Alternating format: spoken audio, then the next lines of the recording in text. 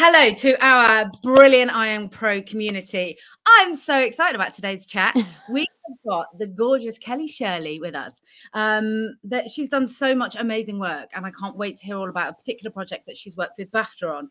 But you would have seen her in The Long Run for Sky One, Call the Midwife. I can't speak properly today. Call the Midwife. Bit teething. Biff and Chip. EastEnders, and I saw her last weekend on the stage as the brilliant Beverly in Abigail's Party, and she was amazing. So let's welcome her into our IAMPRO chat. Hello, Miss Shirley. Hi, that's a lovely intro. Was that all right? Yeah, really nice. And it was good to see you at the theatre last week. It was lovely. So nice, really well done. I mean, I loved the Park Theatre where Abigail's Party was on, and I've seen you do stuff there. Yeah, I've done a couple of plays there. It's just, I've always had such a lovely working experience there. The space is lovely downstairs and upstairs, and it's the first time I've seen Abigail's Party, can you believe, live on stage. Wow. It was such a lovely way to spend the afternoon, and you were brilliant. Well, thank you. I'll take that. Take it. So yeah, I was doing the old Google beforehand, and because we haven't spoken for ages and years audition years, and I was like, oh my god, we need to catch up. And you've done so much amazing things, so many amazing things, I should say. The one thing that really stood out to me that I didn't know anything about, Kellie, was you were selected by BAFTA to be part of their BAFTA Elevate program, which supports working class and underrepresented groups on screen. So yeah, can you talk to me a little bit about that, because that's what we're all about? Because of that, there was a whole movement a couple of years ago that's kind of come to a head, I suppose, with the whole like BAFTA's so white, and there's a real thing about. I mean, obviously, I'm white, but it kind of like broadening that out. It's about it representing class as well, and BAFTA realised that apart from there being a distinct lack of people of colour on screen and behind screen, that also there's a massive lack of working class actors. and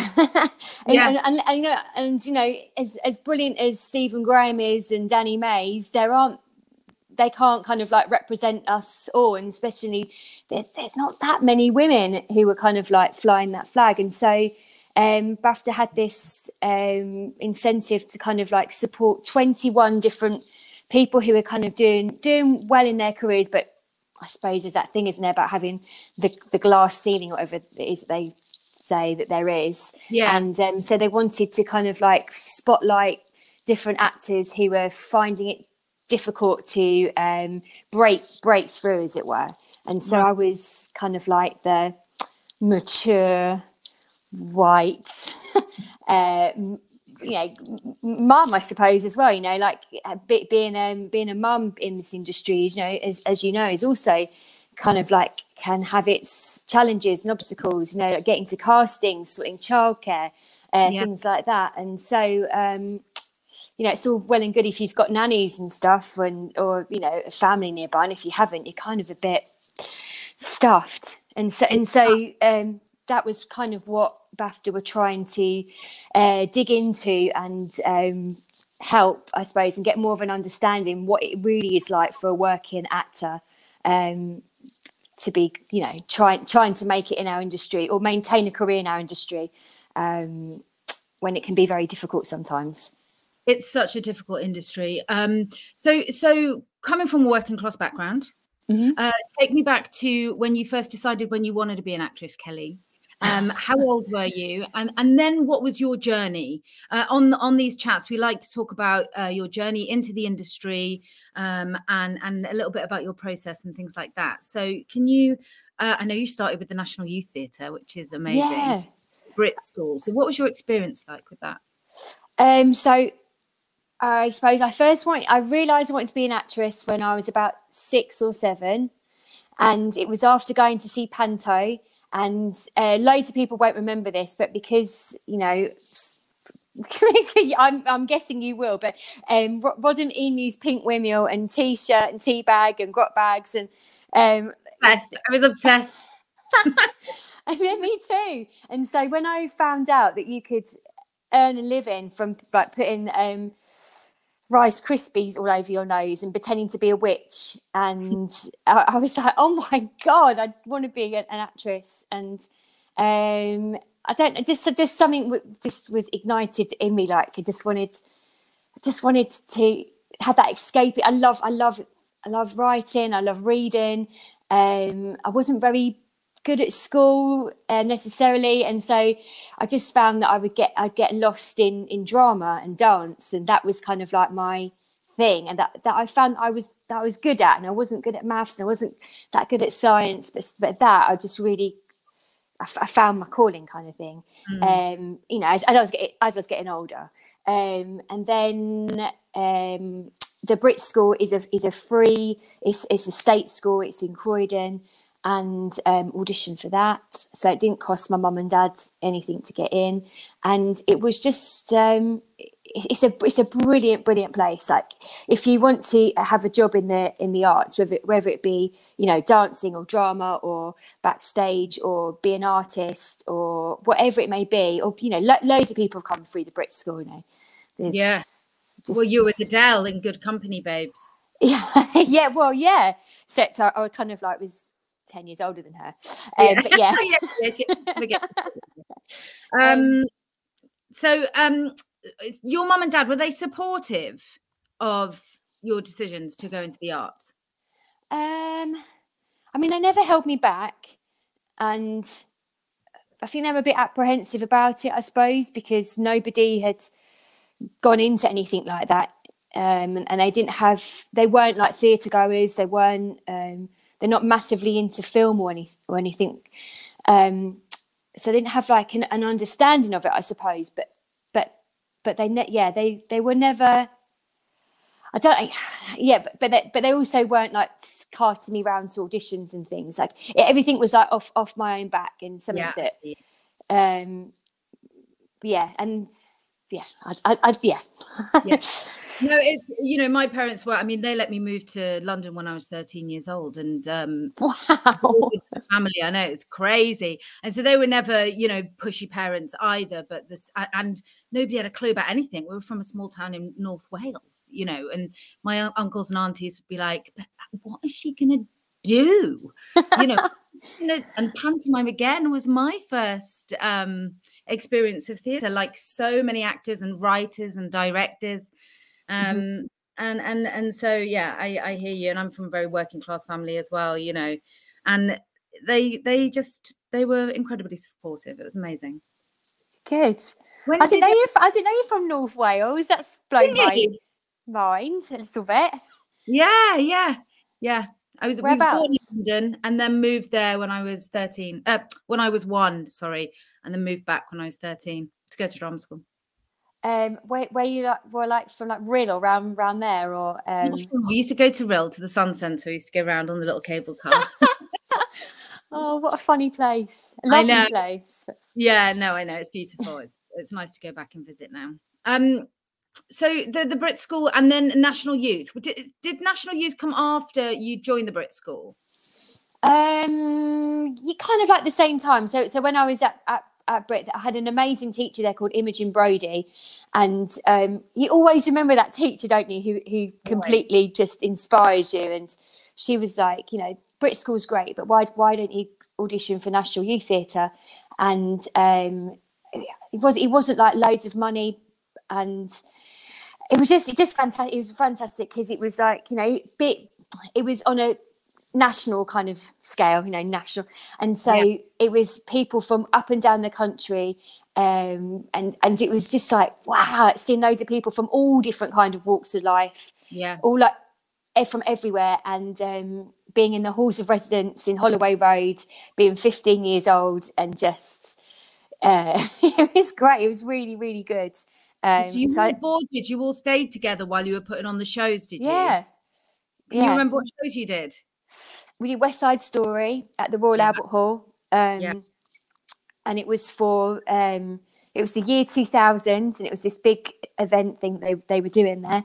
And so we did like a mega mix of that. And then we did our own devised piece all about food and bulimia and eating problems and all this. And that was really interesting. I'm not sure it was very good, but it was interesting. And that was like we did a performance at the Soho Theatre, but it was just really great, and pretty cheap, and working with professional actors and directors, and just with some really cool people who are my mates now. With that really? Friendship has stood the test of time. Yeah. So how old were you when you were at the National Theatre? 15 I started, and until I was about 18. Yeah. So yeah, 3 years, and then obviously Discover Boys and other things. As we do. I wish I'd been involved with the National Theatre when I was younger. I'm not really sure how that passed me by. You working? I was. Well, I was 17 when I was in EastEnders, but there you go. People had such an amazing experience when they were a little bit younger. I mean, from sort of 14 up, doing the shows and everything. So from there, you got an agent. Is that how did that work for you? So when from going from BRIT School, I then got a scholarship to go to a place called Webber Douglas, which doesn't exist anymore. It merged with Central School of Speech and Drama, and so I got a thing called a DADA, which is a Dance and Drama Award, which is for people who are on lower income families.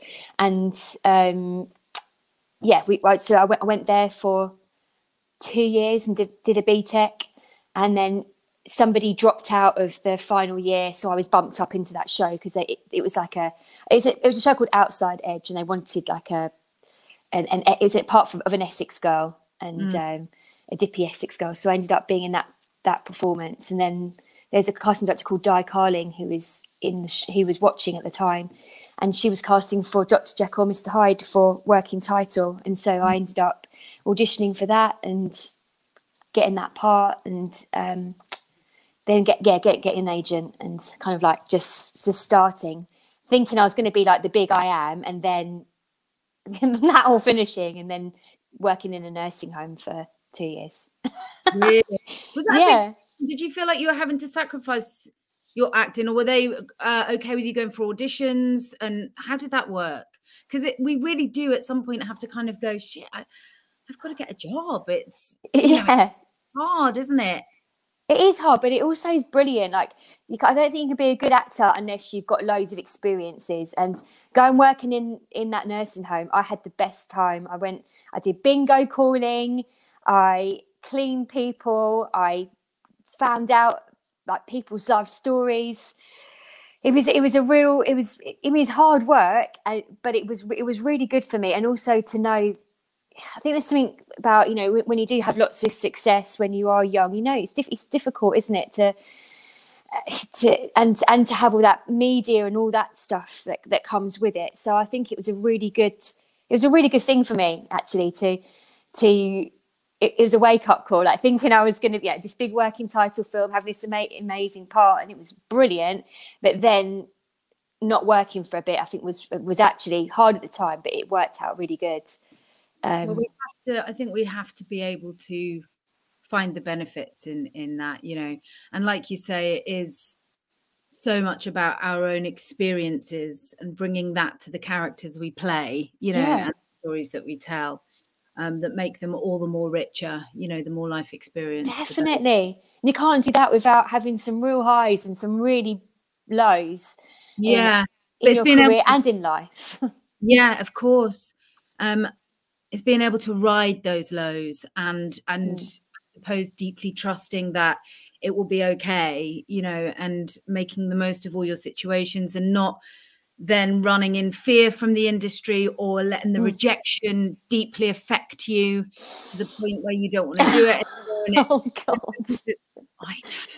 Constant, even now, like, you have to be so thick-skinned, and that is the hardest thing, isn't it? Is the rejection, and when people don't phone you back, when you think, God, I've taken the day off of work, I've put my kids in childcare today, I've learned 10 pages of dialogue and you haven't let me know. Like, it's really like, wow. Even a bit of feedback would be nice, wouldn't it, Kel? Just a no. Just a no or yes. No. As simple as that. Yeah. No. Okay, I can move on. Okay. Yeah. But it's just the not knowing and the keeping your weight. And that's the thing that I really find difficult still. I think it's important for, you know, whoever's watching this to know that it doesn't really get any easier. No, it doesn't. It doesn't really get any easier. I think for me, I've certainly learned to manage it better. And I really try not to attach to the outcome of things, you know, and just enjoy the process. But yeah, all the nerves are still there. All the, you know, all of it still. The anxiety and the, yeah, me too. I've got a very clean kitchen usually when I don't get a job. I get out the Sillet Bang and I just clean and clean and clean. Do you? like a crazy person. Yeah. It's also about distraction, isn't it? Keeping ourselves distracted. Our minds distracted, I suppose.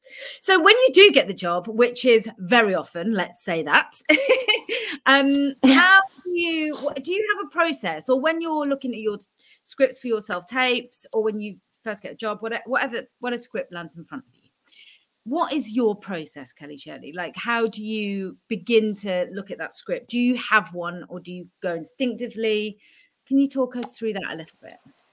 I think as I've got older, and I am married to a writer, so he has really taught me how to really look at the punctuation as well as the dialogue, and that's something that I kind of took for granted beforehand. But he's called Phil, and Phil's like, you know, if there is a full stop, you don't honour that full stop. If there's a silent goes for so much more than a pause does. So make sure that silence is really awkward, like it's there for a reason. Like, don't skip through things because of your nervousness or anxiety, and, you know, use those commas because they'll tell you like the rhythm of something, you know. And so he's really helped me actually with looking at a piece of text and thinking, okay, what does the writer want from this, you know, that, because it's their vision, isn't it? They've created a character and you've got to bring it to life. And so I'd say that with the punctuation. I always, if I'm learning lines, I write out the dialogue, because I'm terrible at ad-libbing and making things up. And so same. If I've written it out, then I go, oh, okay, that, yeah, I was saying that, but actually it's that word and that, okay, that makes sense. If I don't know anything, obviously I look it up. There's no point in, you know, so like, you know, if it's a medical thing, rather than just glossing over it and blah, blah, blah, just, or any words that you don't know, just don't gloss over it. Know what that word means, and don't be embarrassed to ask what it means or to find out the context of something, you know, rather than just brushing over things. I always dread that script coming in, like, to, you know, the medical script with all the long you're like, oh God, no. Yeah. I don't think I can do it. Yeah, of course you can. It's all about the blags. Acting is about blagging, and it's all about winging it. It is, it totally is. And if you have that confidence and you say things with confidence, and it's yeah. I think that is half of it. Well, of course it is. Of course it is. Have you done a medical drama or not?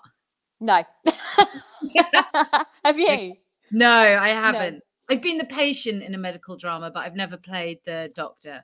Yeah, I don't know. Maybe I don't have the air of superiority that those doctors need, I think, in that. I don't know. No, maybe that's bollocks. I think we're probably just growing into it more. Maybe that's just like a new chapter that's going to happen. I mean, who knows? Things are changing all the time. Yeah. And this industry is changing all the time. So who's to say that you wouldn't be that? Yeah. Okay. No, absolutely. Thank you. Good. This is inspirational to both of us. What was I going to say? So do you write as well? You said that at the beginning of the call. How did that come about? Is that because you were encouraged by your husband? Were you writing before? Because I always, I'm very nervous about it. About Why? Writing. Well, for me, I feel like, I suppose I feel like I can't do it. And I get in my own way, basically. I get in my own way I am putting some of those things to right, but yeah. Mate, if you've got ideas though, then as long as you've got an idea, then you can always give your idea to somebody else, I suppose, if you wanted to. But you know, because not everybody can sit down and write. You know, you have to be very disciplined to do it. And if you're doing this, that, and the other, and you just can't, but you've got something, then I'd say get with somebody who can. Yeah. Is it something you enjoy doing? I've never had that pull to sit down and get it out of me. I've got to write it down, you know. Is that something that you enjoy doing?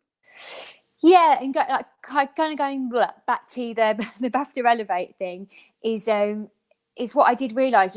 So we basically having loads of round tables with all different types of talent, like Stephen Graham, like with Shane Meadows, or I'm trying to think who else. We had loads of different ones, and basically it kind of became obvious. Like, what's her name? Fleabag lady, amazing, Phoebe Waller-Bridge. Yeah. Yes, and so having all these meetings of all these people, everybody was like creating their own stuff. And so really to have longevity. Yeah, you can do it, you know, as an actor, of course you can. But to really have more control, I suppose, is by writing and is by producing, I think, or directing, and having that, you know, certainly as you get older, because let's face it, you can wait and wait and wait, and then you can wait around for an episode of Doctors, which is fine, of course it is, but I think we want more than that.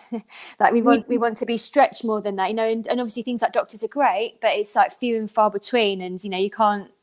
Yeah. The world is massive, and I think for me, I just was like, right, instead of me moaning about there isn't this part that doesn't exist that's in my head that I really want to play, well, why didn't I just bloody write it? And so yeah, so I just was, and so when the kids were in bed, I would just write and they just flowed out of me, and wow, and so I mean, I don't know if it's any good, but I found it really, and you know, and I suppose it's partly due to the pandemic as well, and not having as much, you know, creatively to do, you know, not auditions becoming less and less, or you know, production shutting down, and so I just needed that creative outlet, and so that's what I started doing, was writing. So, are you putting something together with that writing? Is it a script, a stage script, or a TV script that we can look forward to seeing maybe one day? Yeah, well, so I entered it in for this competition that Greenacre are doing.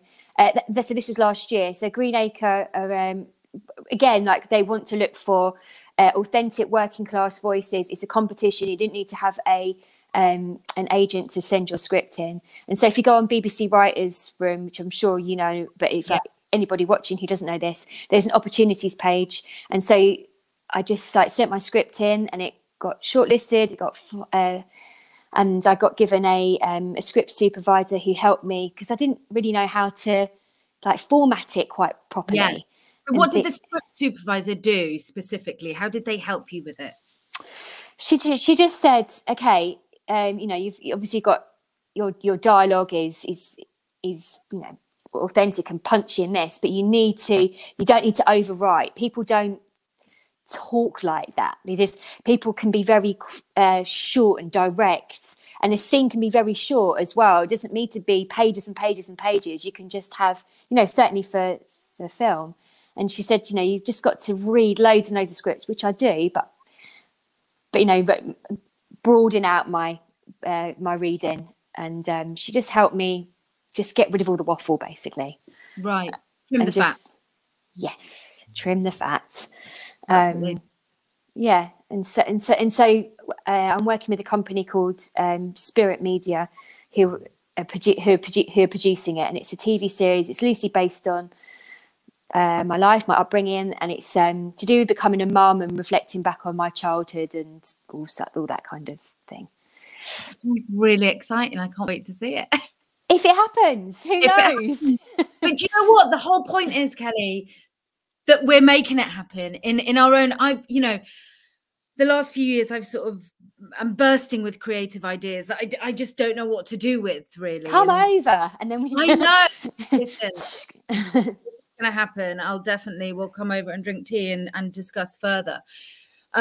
Because you have to be around like-minded people, like you and I, and then who knows what can happen. And for me, I'm nervous about writing and having that discipline, and so I'm speaking to different writers and exploring, how they feel about this particular story.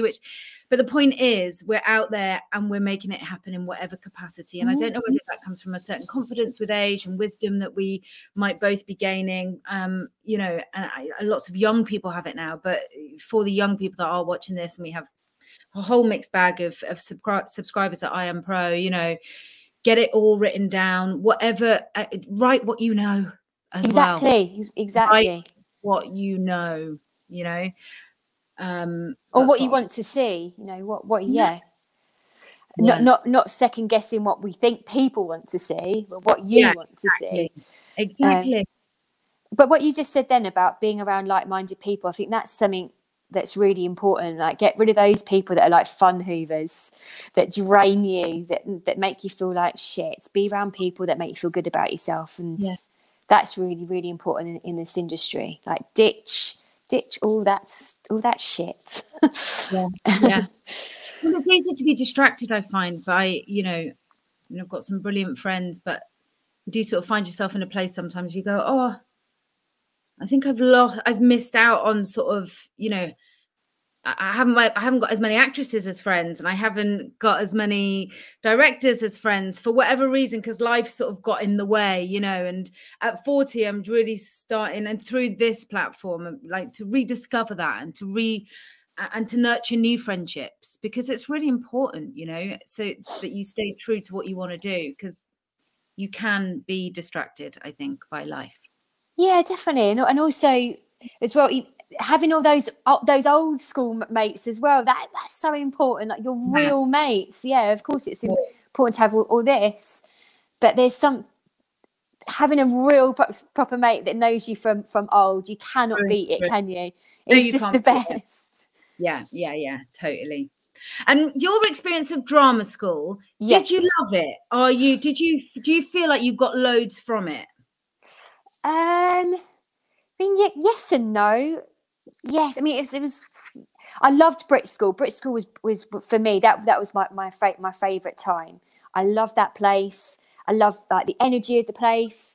I loved the people, the teachers, the opportunity, the ambition. Going to drama school was different because there wasn't that many people that. Most people are paying for something, so you've got like a certain type of person, I suppose, there to a certain extent. And so, whereas BRIT School, it was a more exciting place. But that was how I felt, with it. Maybe somebody would feel differently with drama school. I'm talking, 15, 20 years ago. That's when I went to drama school, and so. It's probably changed now, but I did found it quite an elitist place. So I had a bit of baggage, I think. Like, I remember, I know this is a really stupid thing, but I remember being taken out with this girl called Jemima, and she was really nice, lovely, and she took me out for some sushi, and I'd never eaten sushi before, and she was like, "Oh my God, you've never eaten sushi before." And she made this, and I was thinking, oh my God, like, hey, what? You, shut up. Yeah. And I felt really embarrassed, and like I was like this project of hers. Right. I don't know why I remember that, but I just do. And there was just things like that. But anyway. And how did that friendship transpire through? Or did it? No. And I don't eat sushi anymore either. That's down to Seaspiracy, though. Oh, really? Have you watched that? Oh my God. I haven't seen Seaspiracy yet. No, I haven't watched it yet. I mean, eat your last piece of fish, have your last tuna sandwich, and then watch it. Really? Really? Yeah. At some point. Do you have a preference between theatre, stage and TV? And a different process for either of them, would you say? Theatre is more repetitive, and like I find it difficult to learn my lines beforehand. I find that I have to be blocked first. Like, yes, whereas with obviously TV, you have to learn your lines beforehand. So it's like flipping things over the other way. I think I prefer TV more. I like how it all comes together with the music, and you film a scene and then you see it, and it's different. It's like when it's been edited and coloured, and I'm like, oh wow, there's some like a different magic. I love theatre. I really, really love it as well, and I love the clap at the end and the bow. But there's when it's over, basically. It's more nerve-wracking, isn't it? That live theatre, and yes, so scary. And sometimes you have like an out-of-body experience where I'm like, I can't feel my hand. My hand is there, but I don't know how it got there. And now you become very aware of my hand. I was like, oh God, it's really weird. It's the most people bizarre thing. In the audience, on a bloody iPad, and they can see the lights and, like, ruffling through loads of sweets and phones going off. And it's different, isn't it? That it's more kind of still when you're filming, isn't it? That I don't know. But then I'm fickle, so tomorrow it'd be theatre. I don't know. What about you?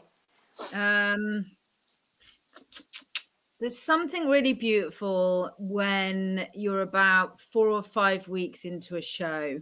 There's a freedom that I find on stage that can almost, I've said this before on here, that is almost takes me into a meditative state, because it's like release from the burden of consciousness, which is what a quote from David Mamet. And so when you get into that, I love it.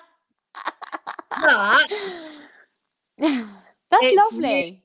But before I get there, it's terrifying, and I feel like my insides are being spilled out. I don't feel good enough. I don't feel like I can do it. I don't feel like I'm getting the character. It's such a process of being sort of torn apart and then put back together and going, do you know what I mean? Which sounds totally dramatic, but you spill your guts, don't you? You sort of spill your guts out and then go, I don't know if it's like, it's like, was only good. Yeah, of course. I know.